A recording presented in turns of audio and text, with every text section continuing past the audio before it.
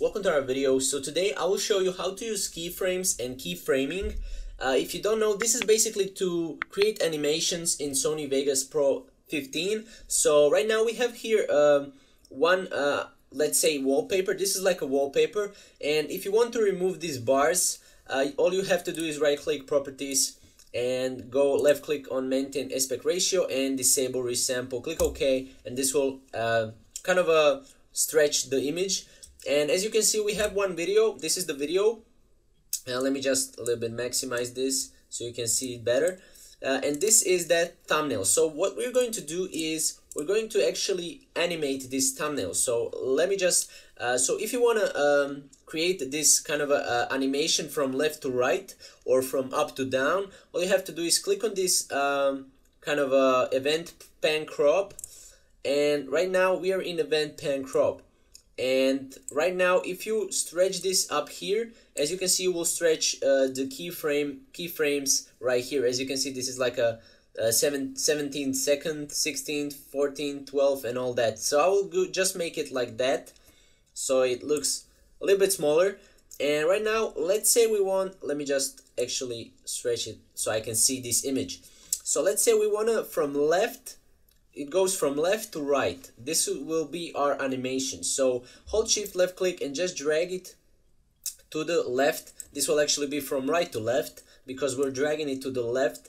And right now you see it's not really visible. Right now what you want to do is go with keyframe, go with this kind of a slider and go to this first kind of a bigger spot, and now click on this left side here and hold shift and just drag it 1, 2, 3 times.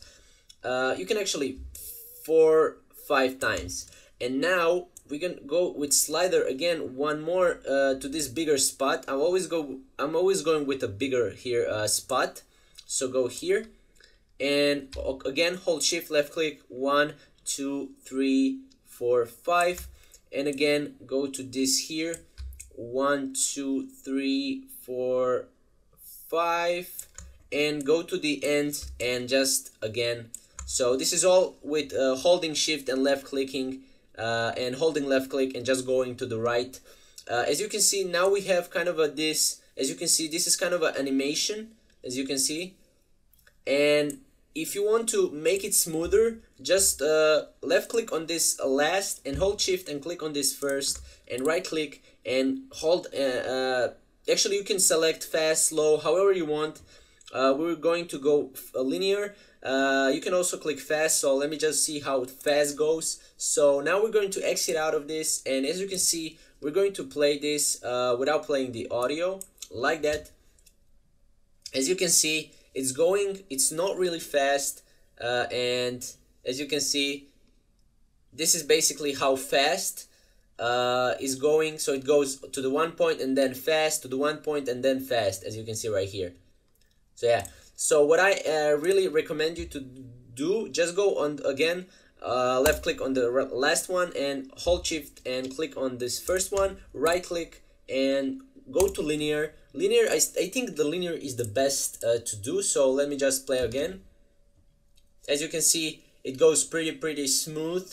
It doesn't really stop anything, you know, it's just going smooth and pretty amazing. As you can see, going really smooth.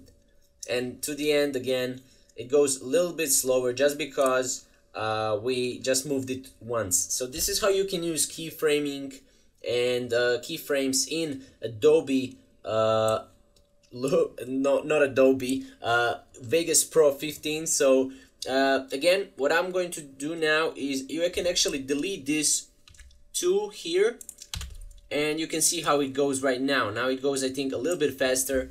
As you can see, click on this and it goes a little bit faster this time. You can also create it like this. So you can again go to this first, and now as you can see, it's all behind, and now go to the left and just drag it with holding shift and holding left click, drag it to the beginning, and you can again select these 2 linear, right click linear, and now as you can see, it goes again. You can do it like that, but you can again you can just try it out. And this is what I'm doing with loading bar on Instagram, and if you saw that type of videos. And yeah, basically this is how you can use keyframing and keyframes in Sony Vegas Pro 15, also Pro 16. I will also make some more tutorials about Vegas Pro 16 because it's currently out, it's brand new. And yeah, so thank you guys for watching.